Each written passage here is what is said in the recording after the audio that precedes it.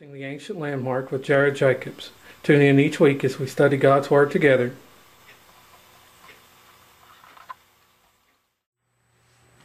Welcome to this another edition of the Ancient Landmark.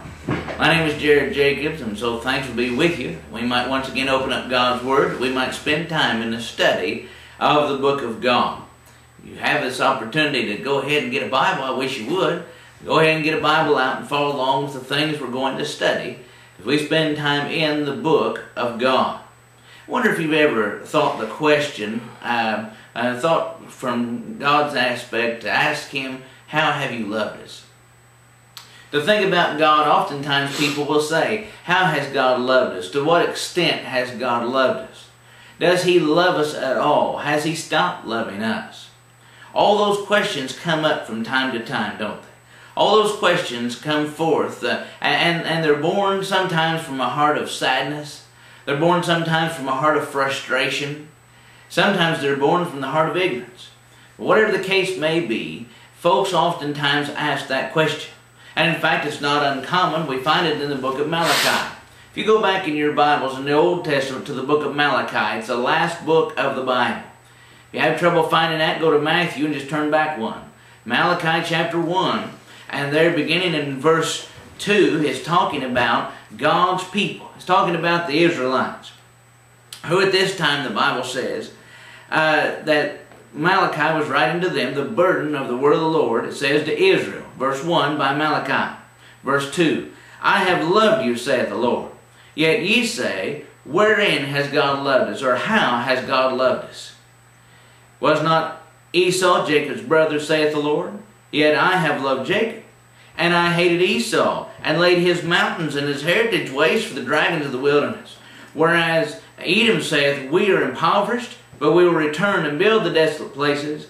Thus saith the Lord of hosts, they shall build, but I will throw down. They shall call them the border of wickedness, and the people against whom the Lord hath indignation forever. And your eyes shall see, and you shall say, the Lord will be magnified from the border of Israel. If you look in those few verses of Malachi chapter 1, you'll see a time when God's own people were asking to God, how have you loved us? That's exactly what's being said here. God said, I loved you. But you said, how have you loved us? As you continue to read, God answers the question. He says, here's how I have loved you. He says, well, what about Esau? Or Edom, the nation of Edom.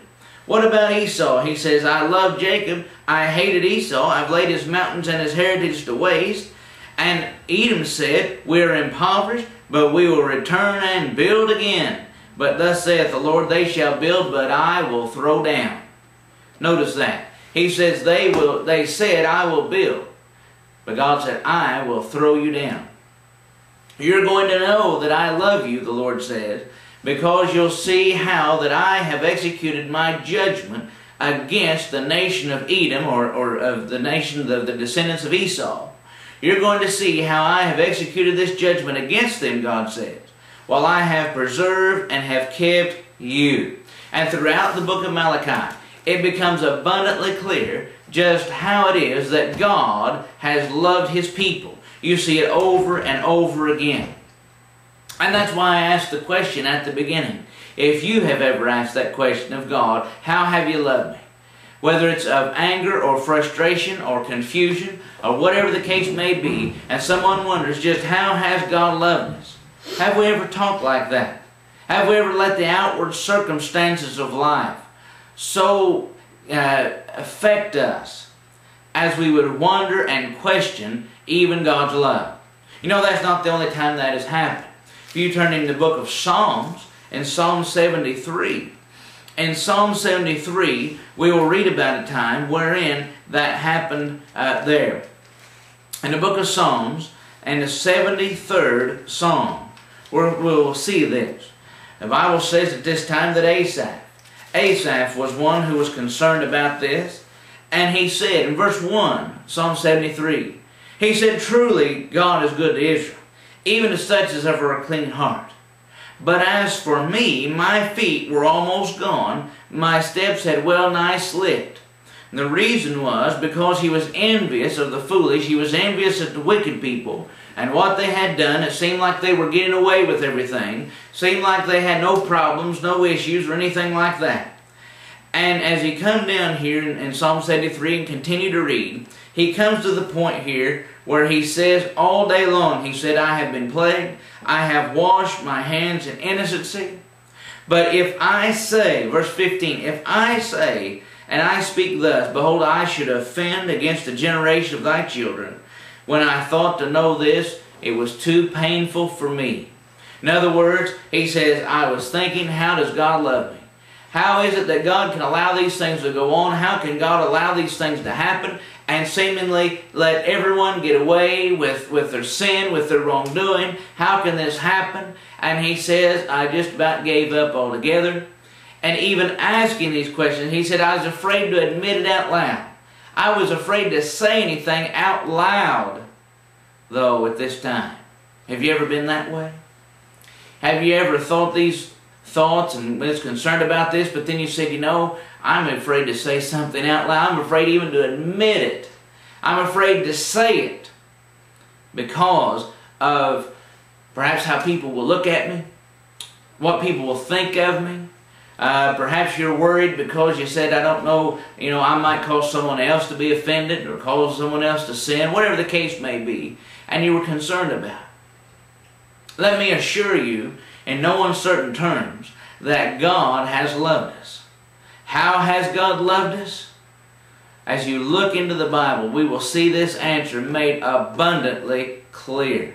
How have you loved us? God answers that question in a number of ways. First of all, we ask the question, how have you loved us? God answers us. And we see it, first of all, in the creation, in our physical blessings.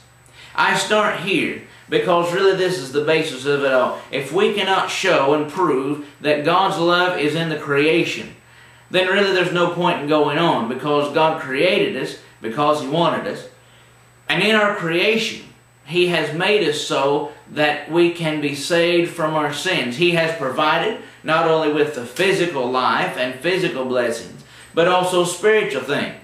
But the point being, we cannot enjoy the spiritual things had we not first been born or first been brought into this world physically. And so God has made us. You see, if there's no creation, then it is an absolute fact you're not loved. If there's no creation, folks, there is no love. And this is where so many of the evolutionists and all of that, so many of them just miss it.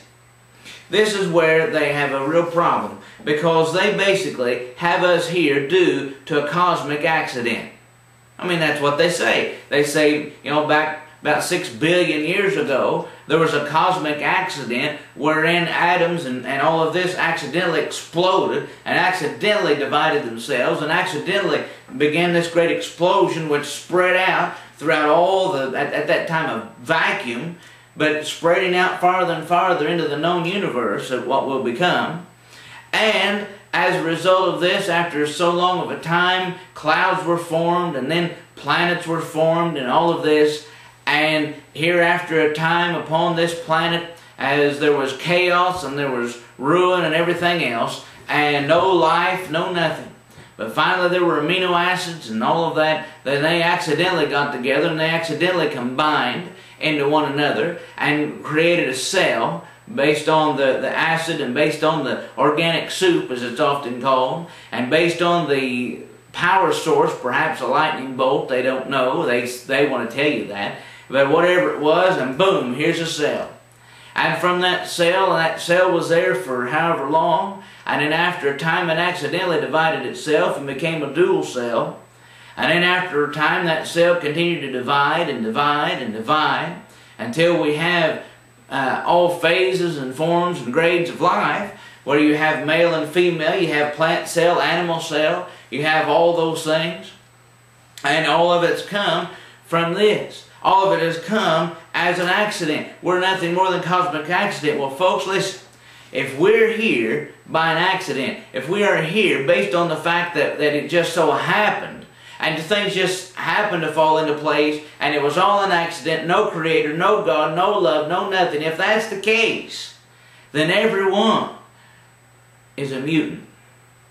How you like that, you mutant? Because that's what you'd be. You are a mutant. You were a mutated form. You were a mutated way of life, and all of that because that cell accidentally divided and then accidentally became something else and something else. And back in the theory of evolution suggests that mutations that were made back all those many years ago, supposedly, why those things actually enhanced life and made things better, so we brought it down to present day. Well, anytime I know about a mutant, anytime I know about mutated genes or mutated life forms, they are not for the benefit, but they are for the worse. And oftentimes on top of that, sterile. And you're trying to tell me that we came from a mutant, mutated genes and mutated forms of life till we are here at this point? It doesn't make sense, does it? But I want to tell you something. If all of that would be true, then truly we are not loved. There is no love. There's no point in being here. There's no purpose for being here and purpose in this life. There's no love. There's no caring. There's no anything. We're just here by an accident. You see the problem here? You see what has happened? And what we find rather is just the opposite. And you look around and you say, well, if evolution was so true, why can't we find it on any other planet?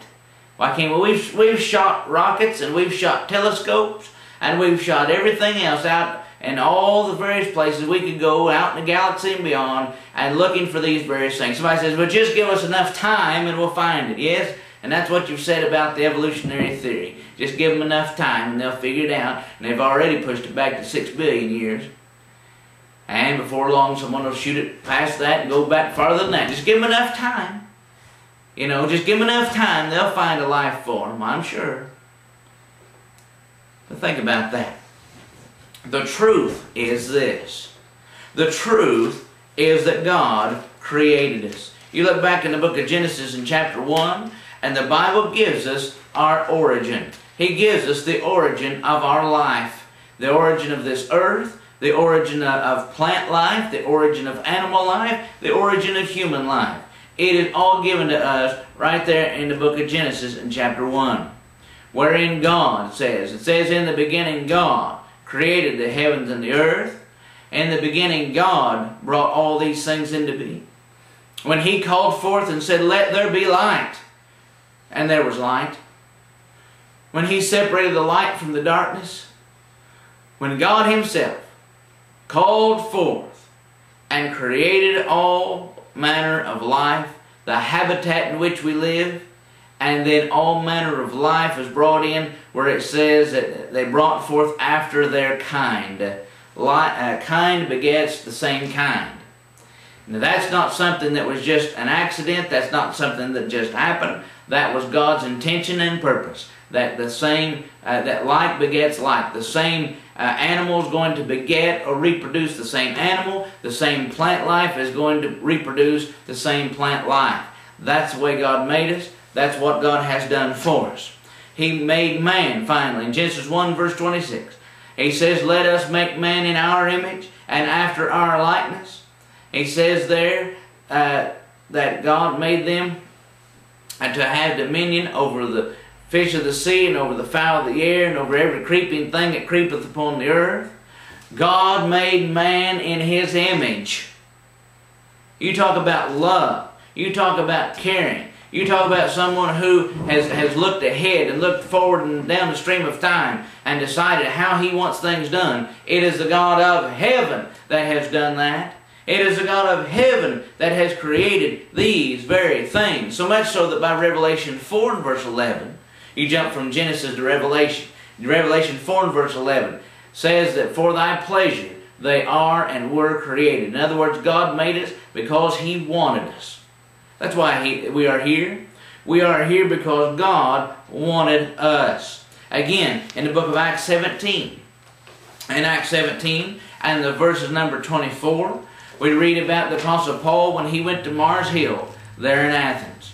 And there as he preached and as he taught to the Athenians in Acts chapter 17, he began by saying, God that made the world and all things therein, seeing that He is Lord of heaven and earth, dwelleth not in temples made with hands.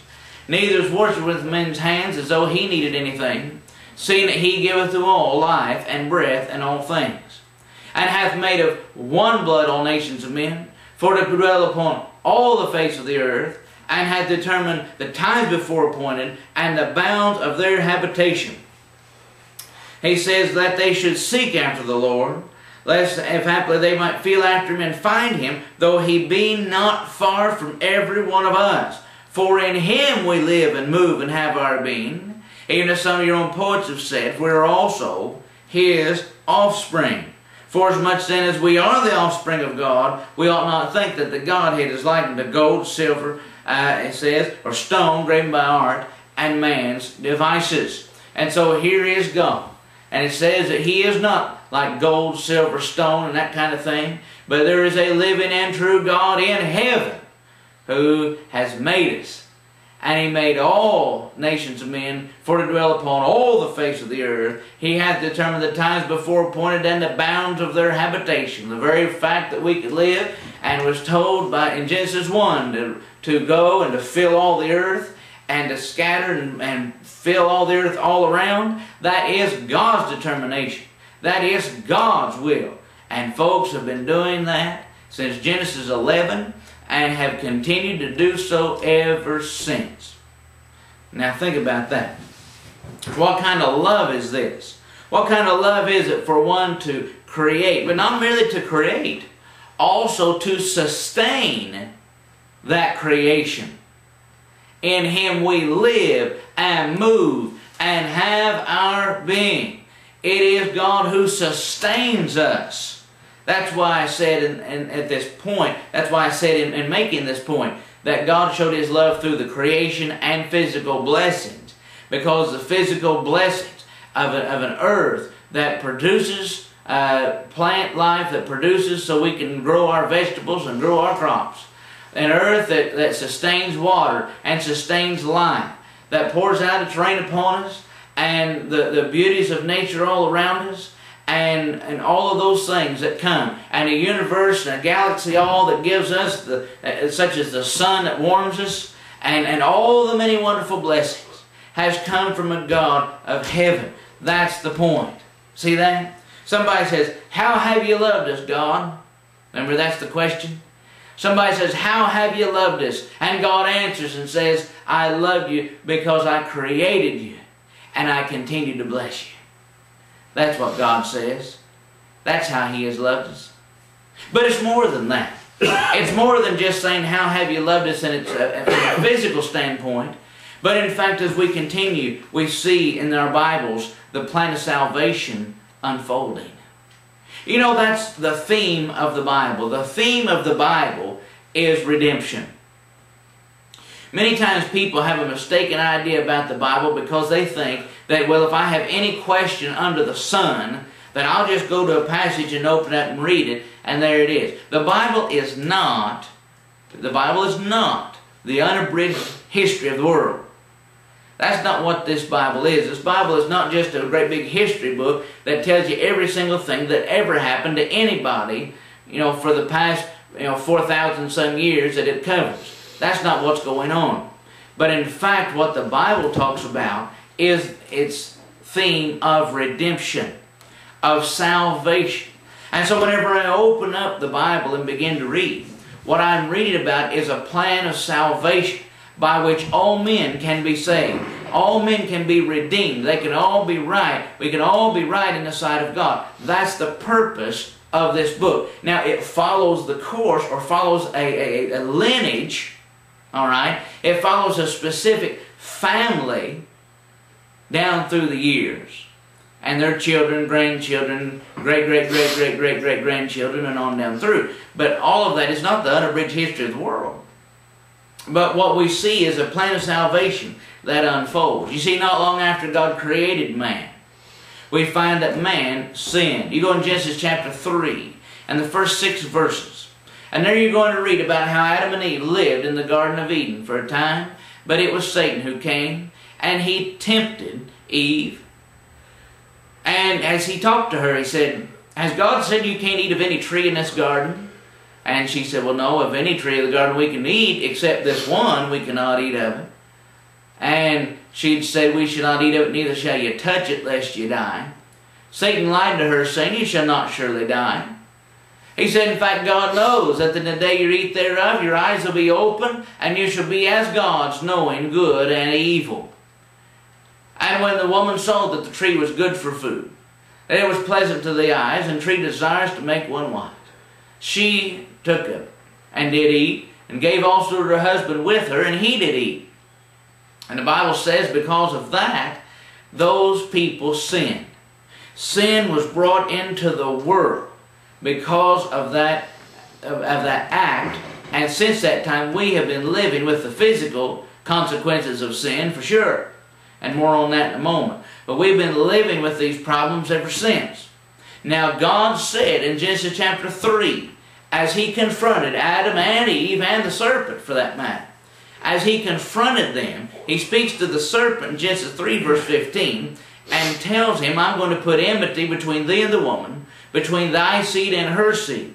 He shall bruise thy head, thou shalt bruise his heel. Now we understand, just hold your finger right there. We understand that Revelation 13:8 says, Jesus Christ is a lamb slain from the foundation of the world.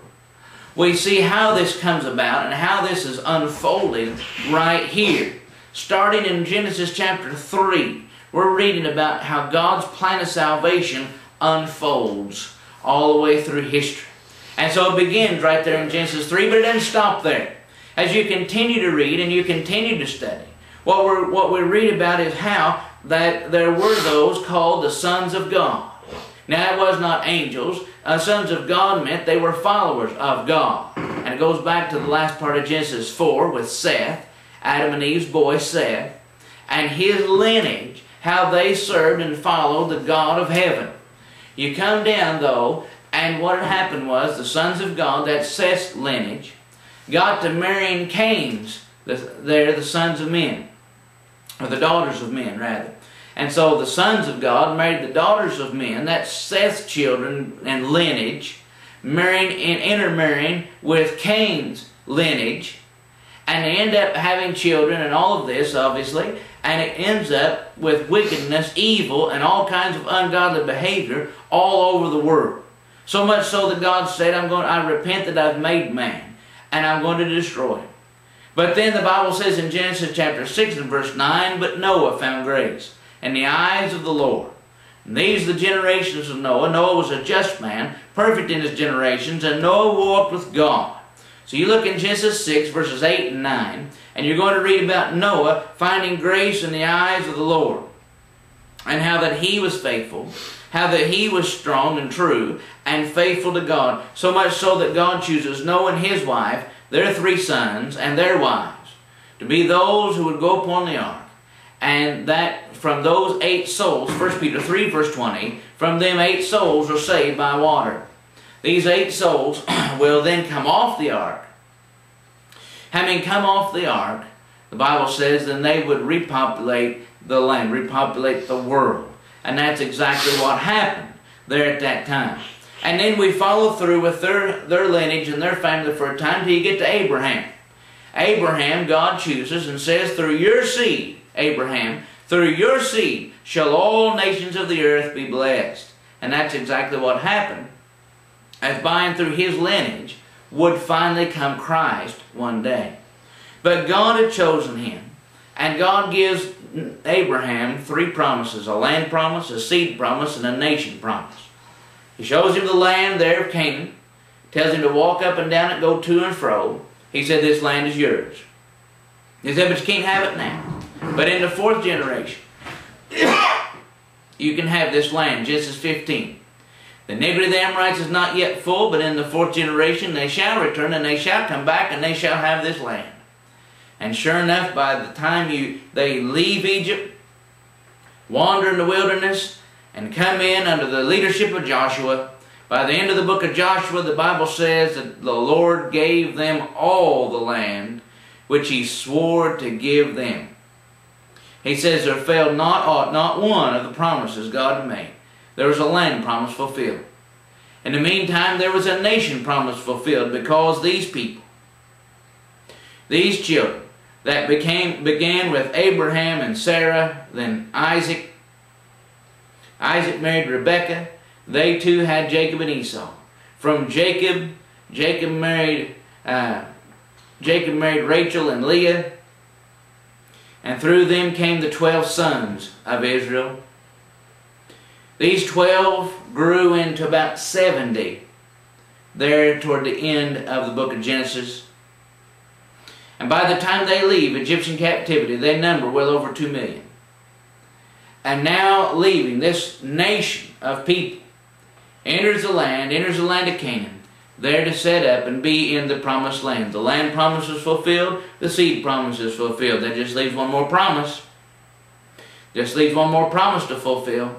He said, through your seed shall all nations of the earth be blessed. And Galatians 3 verse 19 says that through thy seed, he says not of seeds as of many, but to thy seed which is Christ. Jesus Christ is the seed, the fulfillment of the seed promise. And that Galatians 4 verses 4 and 5 that says that God there brought Christ into this world. He said made of a woman, made under the law. But what he said before that was in the fullness of time this came about. In the fullness of time, when it was the right time. So here's the unfolding of God's plan all the way through from the days of Genesis, and unfolding and unfolding and unfolding, finally bringing us to Christ, so that by and through Christ, all nations of the earth can be blessed, that we can be the sons of God, we can be in Christ and put on Christ. Galatians chapter 3 says, in verse 27, those who are baptized into Christ have put on Christ. And he says there that because of this, that if you're Christ, verse 29, if you're Christ, then you're Abraham's seed, and heirs according to the promise. There's that promise again. And so now we see this unfold. Somebody says, how have you loved us, Lord? How have you loved us? And God says, I have been patient in making a way by which you can be saved from your sin, freed from the curse which brought so much evil into this world. God says, I love you to that degree. I have saved you from your sin. I have made a way by which you can come and be right with me. I have laid this out, and it has unfolded and unfolded throughout the scheme of time, throughout all the years, till Christ would come in the fullness of time. That's what He's done. You talk about something wonderful and grand, folks. Right here it is. A great and wonderful thing. How have you loved us? He created us. How have you loved us? He says, I have unfolded this plan of salvation. We're going to take a break, and after this break, come back and stay with us, because we're going to continue to see how God has loved us on down through time up to the present generation. So you stay with us, and we'll continue this study and see just how God has loved us very much. You're watching The Ancient Landmark with Jarrod Jacobs. Write us at 2920 New Hartford Road, Owensboro, Kentucky 42303.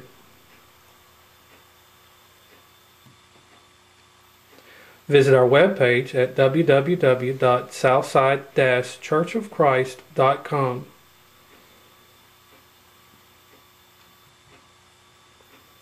Join us on Sunday morning for Bible class at 9:30.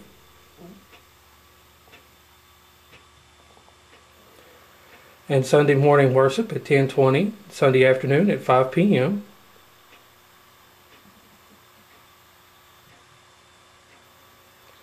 Wednesday night Bible classes for all ages at 7 p.m.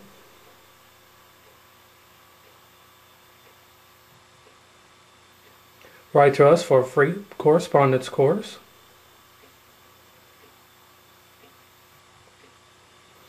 And or a subscription to The Old Pass, our teaching bulletin.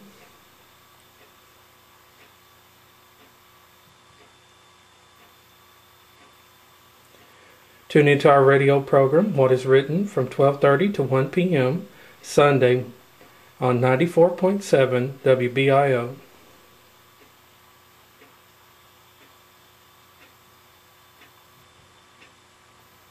And continue to watch The Ancient Landmark on Monday at 9 p.m., Wednesday at 5 p.m., or Thursday at 11 p.m.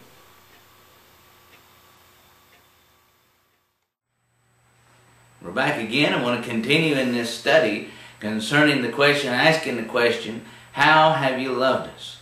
And there we noticed just a moment ago how that God has shown His love for us, first of all through creation, through the physical blessings, also through the unfolding of the plan of salvation. How that God made it clear to His people, and to us as well, that He wants us to be saved, and so has unfolded that plan of salvation down through the years, down to, of course, down to the time of Christ. And then even today, we can have salvation because of what has happened. Because of God's plan, because of God's purpose, we can have salvation today. And so what I want us to do now is dig in a little deeper into Christ Himself. Because what we see in Christ is the focus of that salvation. All the promises, all the prophecies, all the sacrifices, everything we find in Old Testament days, all pointed to Christ.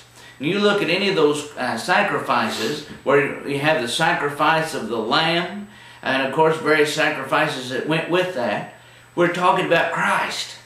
When we talk about the prophecies from Genesis 3:15 forward, we're talking about Christ, where there Satan was told in Genesis 3 and verse 15, God said to him, I will put enmity between thee and the woman, between thy seed and her seed.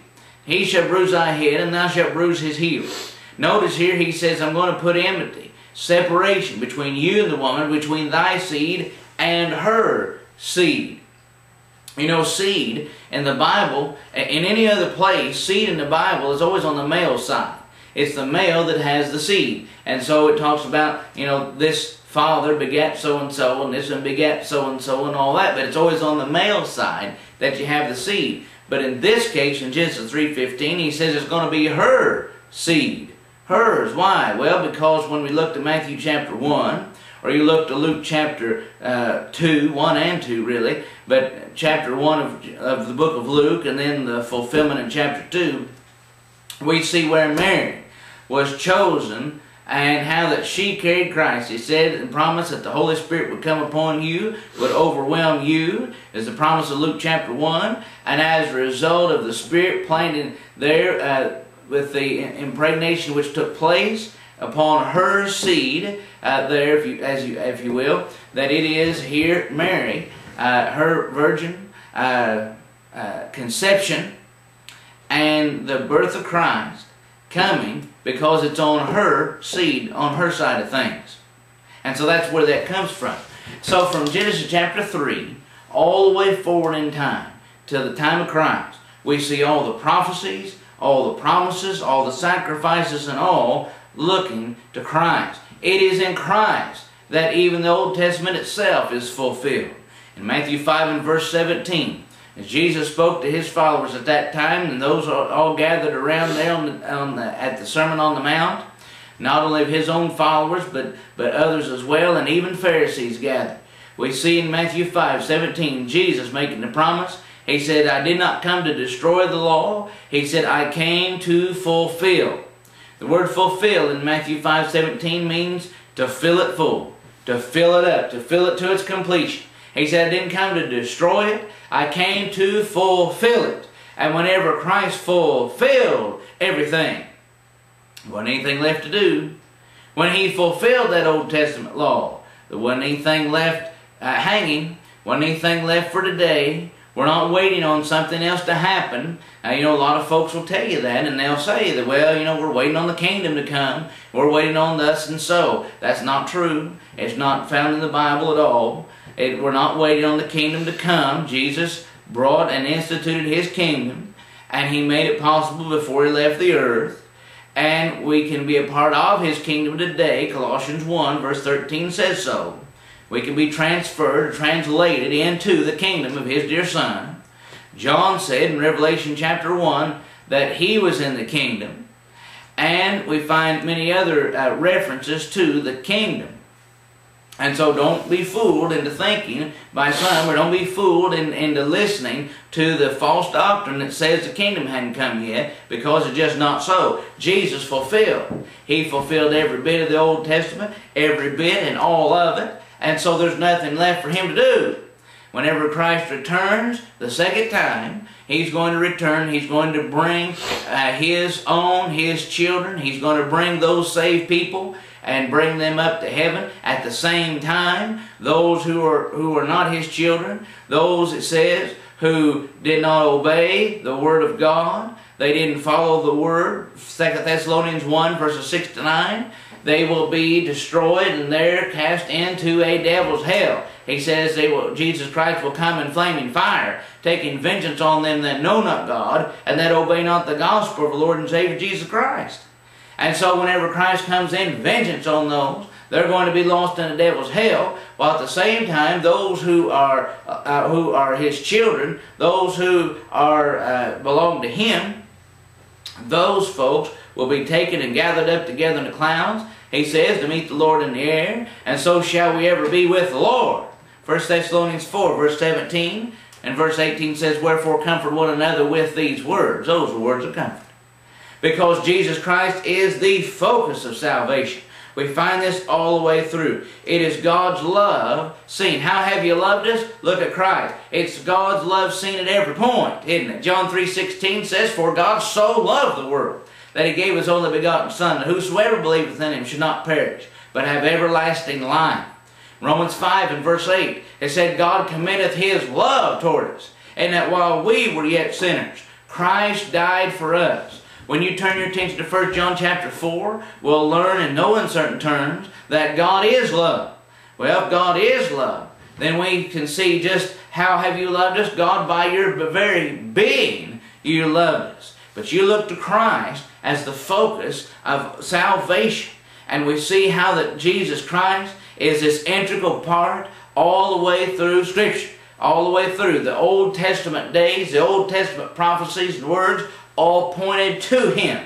You go into the New Testament times from the book of Acts and all the epistles and all those writings, and all those things pointed back to him. And so the Old Testament pointed toward him forward in time. From the book of Acts and on to the book of Revelation, pointed back in time to Christ. All there, Christ, the focal point of all salvation. That's the point. See that? His coming into this world, his enduring of the cross, his entire life purpose. What was the entire life purpose but to fulfill the commands of God and to show his love toward us? Satan, so you ask the question. You ask the question, how have you loved us, God? How has this been done? How can we see the love? And God answers. And God says in Malachi's day, I promised a Savior to come. And he says, now, you see that same Savior today when you follow my plan of salvation. God tells us just how he loves us. And you can look no farther than Christ, and you see his great love.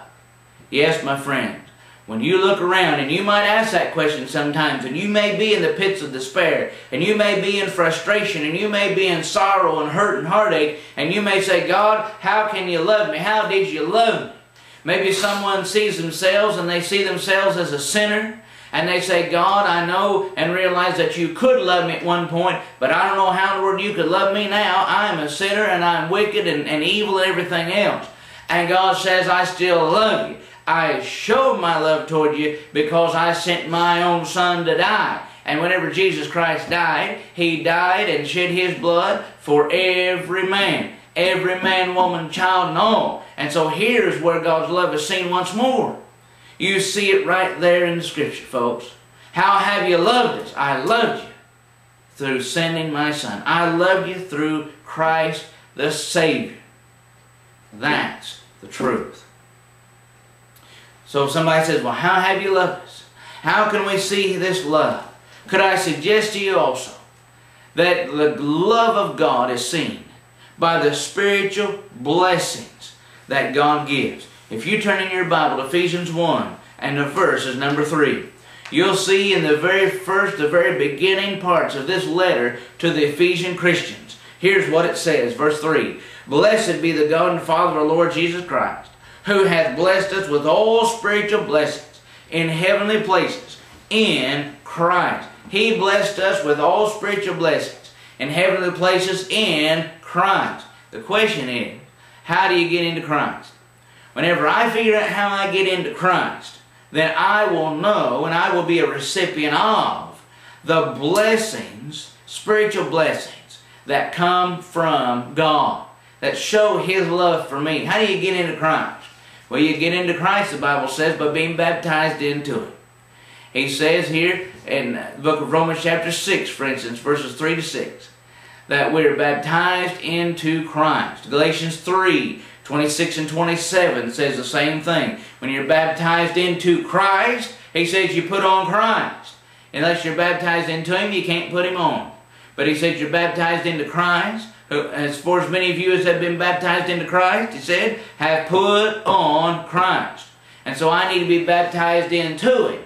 And whenever I'm baptized into Christ, now we can have those blessings, because the spiritual blessings come in Christ. That's why I'm saying that. And no, we understand it's not baptism only. It's not just saying, well, you be baptized and just go find some water and be baptized. No, it's based upon my faith in Christ. It's based upon my repentance, my confession of my faith, and being baptized for the remission of my sins, as is revealed in the book of Acts, in Acts chapter 2, where we read these very things taking place, and about 3,000 being saved at that time because they followed the plan of salvation. Now, whenever I do that, then I can have the blessings, spiritual blessings, that belong to those in Christ, which includes, by the way, wearing His name. If you go back to Isaiah 56 and verse 5, Isaiah 62 and verse 2, Isaiah 65 and verse 15, 3 verses, 3 passages that speak of a promise of the Lord naming His people, that He is going to name His people one day with a name that's better than sons of daughters, with a name that is an everlasting name that shall not be cut off, with a name that belongs to Him, the name that the mouth of the Lord shall name. That's what's promised. And you look into the New Testament and you see the fulfillment of that very thing.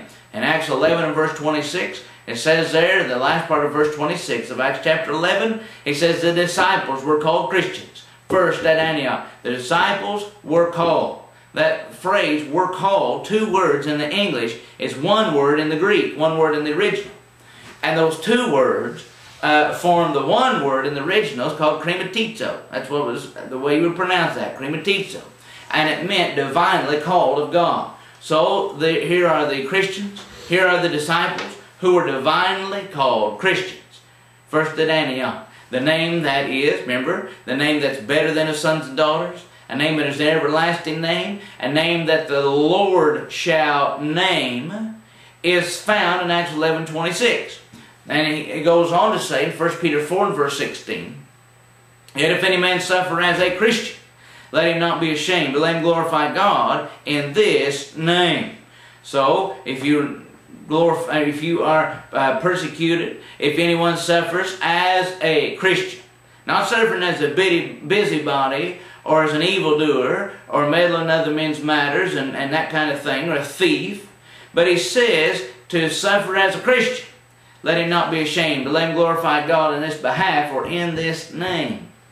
So, here's God once more, giving us the spiritual blessings, giving you a spiritual blessing of a name that you can wear, a name that the world itself cannot wear. Not everyone in the world can wear this name. I know they claim to, and people claim to be Christians, and they'll use that word Christian, and name Christian is used by folks very loosely, sadly, is the case. But when I look into the New Testament, and I read about folks being Christians, it is those who have followed that plan of salvation we've discussed through faith, repentance, and baptism, so they can wear the name of Christ. Now that is one of many spiritual blessings that come from God. That's a spiritual blessing we need to appreciate. But I'll tell you something else. What is a spiritual blessing that comes from God? It's the gift of the Holy Spirit. In the book of Acts chapter 2, you remember we've studied this on several occasions, but in Acts chapter 2, you look there at the very first sermon on the day of Pentecost. We read where the people are told about Jesus Christ, They're told about the death and burial and resurrection of our Lord. They're taught and told just what is necessary to be right in the sight of God. And hearing these words, they said to Peter and the rest of the apostles, "Men and brethren, what shall we do?" Verse 37. Verse 38, the answer comes back to them, "Repent and be baptized, every one of you, in the name of Jesus Christ for the remission of your sins. Ye shall receive the gift of the Holy Spirit." Verse 39, "For the promises unto you, to your children, to all that are far off, even as many as the Lord our God shall call." With many other words did he both testify and exhort, saying, "Save yourselves from this untoward generation." Then they that gladly received his word were baptized, and the same day there were added to them about 3,000 souls. But you look there in verse 38, and he says that these people, he says, to them, "If you repent and be baptized for the remission of your sins, you shall receive the gift of the Holy Spirit." Now folks, that's a spiritual blessing. And we need to appreciate that, because there's a world of people today that misunderstand that verse. They misunderstand it and think that what he has promised there is the Holy Spirit. And that's not what he promised at all. The gift of the Holy Spirit. He promises the gift of the Holy Spirit. He wasn't promising the Holy Spirit. He's promising the Holy Spirit's gift. When you say the gift of, the word of shows possession. The gift of, possessed by the Holy Spirit. It's the Holy Spirit's gift. That's promised. Not, "I'm going to give you the Holy Spirit." If he's going to say, "I'm going to give you the Holy Spirit," he'd have said it another way. It's like saying, like someone giving you a present, and they say, "Well, what is this?" "Well, this is the gift of Tim's. Or this is the gift of Joe's. This is the gift of, whoever. This is the gift of Mom." Well, you don't mean that Mom was the gift. You mean Mom gave you a gift. You don't mean that Tim is the gift. Tim gave you a gift. And again, in our English today of the 21st century, we don't say gift of. We would say, Tim's gift. We would say John's gift. Whatever. We would say Mom's gift. Well, in those days, they didn't use that term, but they would use this term as it was translated into English, and it was translated the gift of the Holy Spirit. It didn't mean Holy Spirit. It didn't mean the Holy Spirit was the gift, but the gift that belongs to the Holy Spirit and given to you. That's all that means. That's all that's about. And people get this so wrangled up and messed up whenever it's very simple. So what is the gift of the Holy Spirit? What is the Holy Spirit's gift given to people who will repent and be baptized? What is it? Well, it's actually a multitude of things. It's not just one thing. It's a multitude of things that are given to us. For instance, what is the Holy Spirit's gift when one repents and is baptized for the remission of their sins? Well, one thing is fellowship. Fellowship with God. Fellowship with those who are also right in the sight of God. You look over in 2 John verse 9. In 2 John verse 9, he tells us that whosoever transgresseth and abideth not in the doctrine of Christ hath not God. He that abideth in the doctrine of Christ hath both the Father and the Son. If we abide in the doctrine, he says, we have both the Father and the Son. 1 John chapter 1 says that if we walk in the light as he is in the light, we have fellowship one with another. And the blood of Jesus Christ, his Son, cleanses us from all sin. So I see fellowship from two sides. There's a fellowship I can enjoy and I can experience from me to God, and God to me. That's fellowship, 2 John 9. Furthermore, there's a fellowship I can experience with everyone else that has fellowship with God, 1 John chapter 1. And so I have fellowship and sharing and participation together, this special relationship with God. And because I have that relationship with God, then I have a relationship with everyone else on earth that also has that same relationship. And so yes, this is part of the gift. Because if I'm not a Christian, if I'm not a child of God, number one, I don't have fellowship with God. Number two, I do not have fellowship with anyone on earth that has fellowship with God. So I have lost, or I just never had that fellowship with God if I'm not a saved person. But I can have it whenever I am saved from my sins. and receive the gift of the Holy Spirit. Not only this, we have the gift, the spiritual gift of being added to the Lord's church. Acts 2 verse 47. Acts 2:47 tells us that they're praising God and having favor with all the people, and the Lord added to the church daily such as should be saved. Can I take a moment just to remind folks that whenever you're saved from your sins, you don't have to be voted in by somebody. You don't have to be voted in, ask permission, give your experience, give something else, and try to convince people that they ought to accept you. Acts 2:47 says that whenever one will follow the Lord's plan of salvation in faith, repentance, and baptism, the Lord adds you to His church. See the point? That is a spiritual gift, because there's no man that can add you to the Lord's church. The Lord adds people to His church. And He does this for all the saved people, doesn't He? He adds all the saved people to His church, and He adds none of the unsaved people to His church. And that's the truth. And so if I am in His church, the Lord added me to His church, it means there's a spiritual gift I have received, because there's no man that can put me in, but the Lord puts me into His church. That's what we find. Again, we talk about the spiritual blessings of being in Christ. Think about this. Over the book of Romans chapter 8. In Romans chapter 8 and verses 16 and 17, I see another blessing. I see another gift given here by the Holy Spirit when He says this. In Romans 8 verse 16, the Spirit itself beareth witness with our spirit that we are the children of God. And if children, then heirs. Heirs of God, and joint heirs with Christ. You want to be an heir of God? An heir of God, folks, that is a gift of the Holy Spirit. That's what has been given to us. We are blessed with that whenever we are saved from our sins.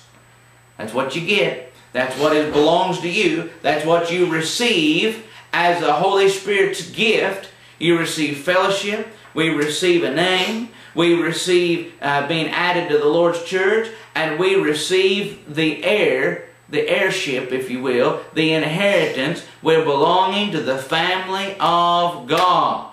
We get that. That's ours for the possession. I'll tell you something else. The Bible just is full of these things. 2 Corinthians 5 verse 17. The Bible says in 2 Corinthians 5 verse 17 that if any man be in Christ, well, you're baptized into Christ and put on Christ. So 2 Corinthians 5:17, if any man be in Christ, he is a new creature. Old things are passed away, behold, all things are become new. If you're a Christian, you are a new, N-E-W, a new creature. New. All the things you did in the past are passed away.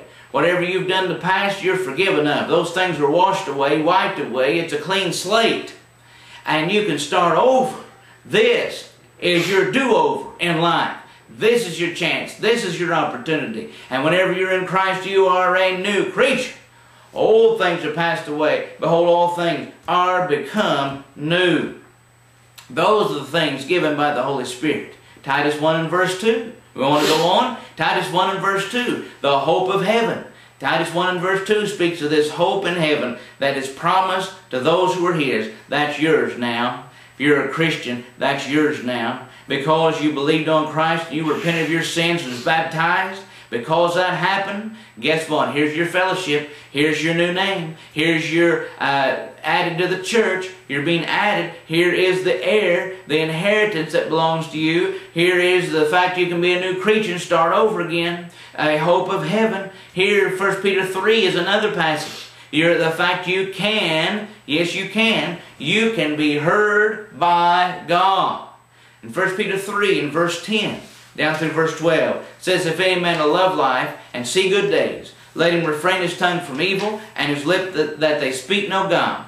He says, let him eschew or shun evil and do good. Let him seek peace and pursue it. Why do those things? Why act in that way? Why should we do this? Why is this important to us? Why ought we act this way? Well, look over 1 Peter 3 and verse 12, and you'll see the reason why.